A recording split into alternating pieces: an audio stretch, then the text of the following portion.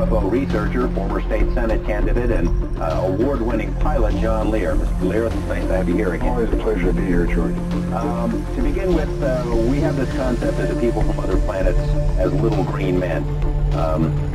Are they green, from what you know? Are they all the same, or we got different kinds of them? George, there's at least 70 different species, and probably more. But yes, as odd as it sounds, there are little green men. That's not the ones we usually see, though. We see the little gray ones. They're about 4.5 feet tall. We see the ones that are called the Nordics. They're about 7 feet tall, look like us, but they're invariably blonde hair and blue eyes. They're one of the species that we have on ice. One of their crashes we recovered. Obviously, with different species, they have different motives. I mean, are there good aliens and bad aliens? Good What you know? bad aliens, and all kinds of ways and reasons for interacting with us. And what are some of the reasons? Why would they be?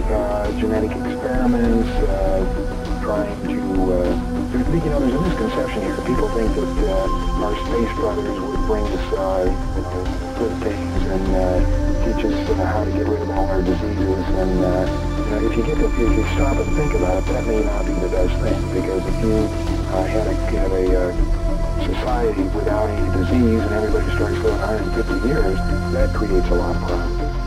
So they would not meddle in that way. You believe, in part, that the movies E.T., Close Encounters of the Third Kind, were not entirely just the creative product of some Hollywood director, that maybe there's more to that. Why don't you explain? They were carefully guided by representatives from MJ12, who is this organization that is in charge of the cover-up, in order to get us ready for the release of the information that there are indeed aliens. And in both those movies, they used small little creatures and in order to get us ready for this release of information. To prepare us that the idea of benevolent aliens from outer space are going to help us out. Unfortunately, they're not so benevolent. So they made probably one of the most disastrous mistakes when E.T. was put out. At that time was before we discovered what I call the double cross or the grand deception. And they were trying to get us used to the benevolent little creatures, but that isn't the case. Why don't you take a couple of minutes? You've done as much research on UFOs as just about anyone, I'd imagine, and if you haven't done it, you know people who have. Where did it all start, and how have we put this picture together of where they came from and why they're here? Well, the whole thing started in July 2nd, 1947. That was the first crash. First crash of an alien spaceship. An alien spaceship. July 6th is when they recovered it and sent it to Wright-Patterson Air Force Base. July 7th is when they held the press conference and told the people it was a weather balloon, which the press thought was line and sinker. September of that year, President Truman established MJ12, and the purpose of that was to study the saucers and cover up the existence of UFOs. Now, you say we recovered alien bodies from that incident. 4 from that particular crash. And what did they do with them? They autopsied them. Dr. Detlef Brock was the chief surgeon, so to speak. He was the one that named them EBEs. That stands for extraterrestrial biological entities. And we captured 3 live EBEs. They were numbered in their order of capture.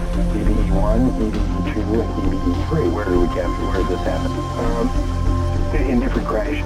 EBE-1 lived with the Air Force Colonel between 1949 and 1952. The EBEs are kept in an electromagnetic facility called a YY-2. It was designed by a Dr. Eric Wang, who worked directly for Dr. Kissinger, who's been in this cover-up since the very beginning. The reason they had to create an electromagnetic facility is the fact that the EBEs are so advanced. They're at least a half a billion years advanced from us, and probably more. They can move by thought. Move by thought, and they can also disappear. But they can't move by thought through an electromagnetic facility, so they built this facility. There was 2, one in Los Alamos, and one either Edwards or up in Tessa. Groom Lake, Nevada. Groom Lake. Now, there's still one EBE still living, EBE-3, and there is a videotape that eventually is going to be released to the public, and it's an interview with him.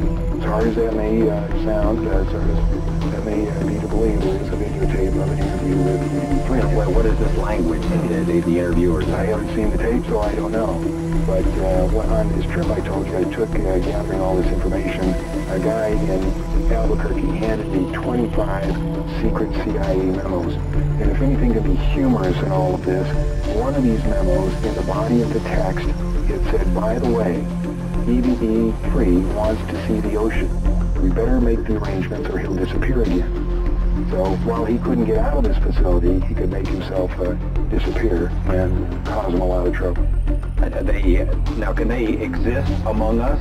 Is that what you're saying, or do they have to have a special environment? They have a special environment, special air. It's my understanding they can only last about 20 minutes in this area. You were saying also these gray ones are the ones that we see most of the time, and you said that most of that there are a lot of different motives for them being here. The gray ones, what kind of a deal we got going with them? Is that the bunch that you suggest we've made a deal with for military technology? I think we made a deal with them, and their ultimate, what they want to do is regenerate their own race. Now, apparently, they either had some kind of nuclear accident, or they're on the backside of a evolutionary genetic curve, and they're going downhill instead of uphill.